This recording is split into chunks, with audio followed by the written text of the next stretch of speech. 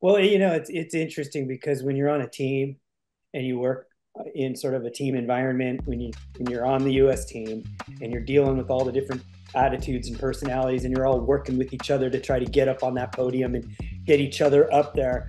It almost feels like that also applies to the restaurant business. You're in a team. I mean, that's one of the first jobs I had was working at a restaurant in Aspen. And so you learn quickly, even if you're the dish boy or you're the water person, you're a team and you're helping people out. The more you help your waiter, you get tipped and goes down the line, and it's sort of a team effort.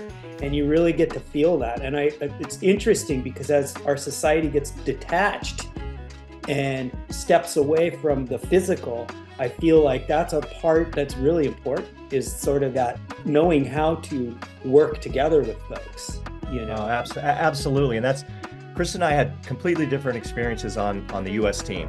Like she really had an amazing team. The chemistry, coaches, it was great. Ours was different, right? I mean, yeah.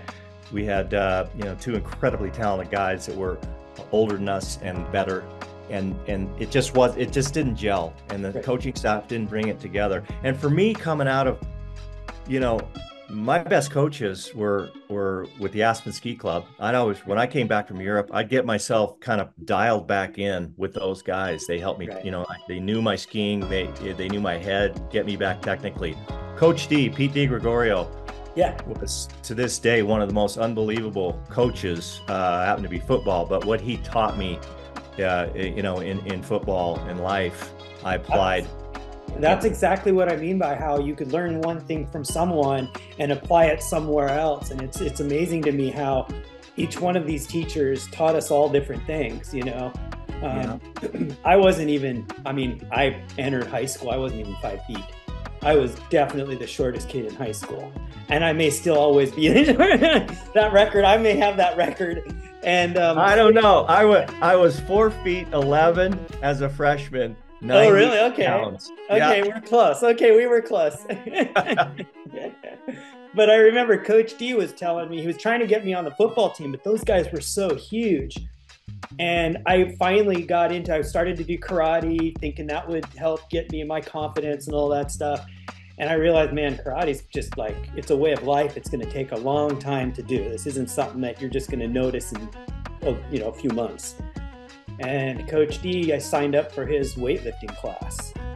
So I was in there with all these football dudes, and here I am, this scrawny little kid, lifting weights and doing stuff.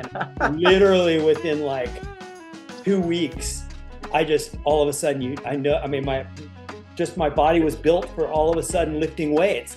It worked. You could totally see the difference. And so by the time my first year of working out, it was like I got to the point where this little kid was benching over 300 pounds. That's right. So, I think you responded well to it.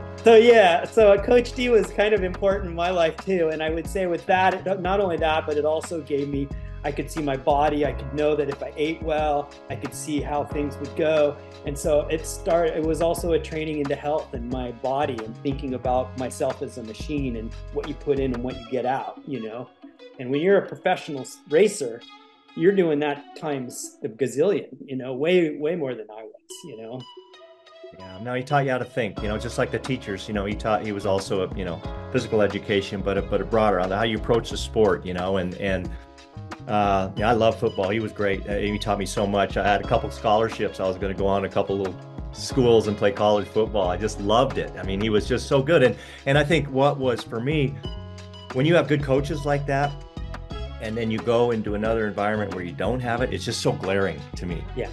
And so that's what was so cool for Chris and I getting in the restaurant business, is we could take both of those things. And I think that's what our culture is the team culture is critical to the success of our business. And it's all, like you said, if we aren't high-fiving the dishwashers, they're the ones. Right. You go down, the restaurant goes down. Okay. Executive chef is awesome, right? But you as dishwasher is equally as important. We're all the same here. And it's interesting because my wife and I are the same, only we do animation. And we have a team of animators of different sorts that we bring in and work with, and it's the same thing. And if you don't do that, the work suffers. It's Yeah. it is how you, if you pull your team together, you're making incredible stuff. You know what I mean? Whether it's restaurant and food or whether it's an animated commercial or a spot, that energy has to be there in order to rise it up. You know what I mean? You can take a great chef and make him even better, by doing that.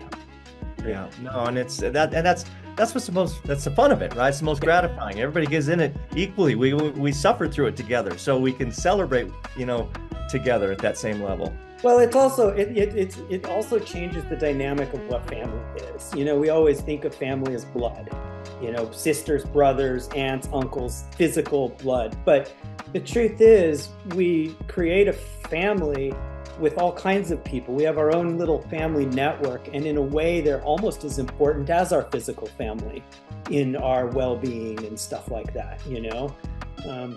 I don't know what it's like in your restaurant, but I'll bet you once in a while you sit down there and you have a little beer and you're sitting there talking to everybody there, and you're just talking about life and things, And to me, it feels like if you don't have that where you work, then you have a problem. You know what I mean? To me, I feel like that's an important part of life. It's trying to create that around you.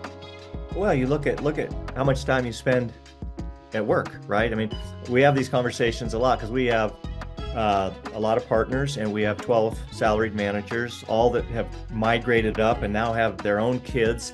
So it is a big family, but we talk about that, a lot of them, you say, hey, we spend more time with each other than we do with our families a lot of times. You're there from morning till 8. Yeah. And so you have that same, kind of dynamic with each other. Uh-huh. And, whatever, it's not just business, whatever that is happening with each other. I mean, we're there for each other. Right. Cool.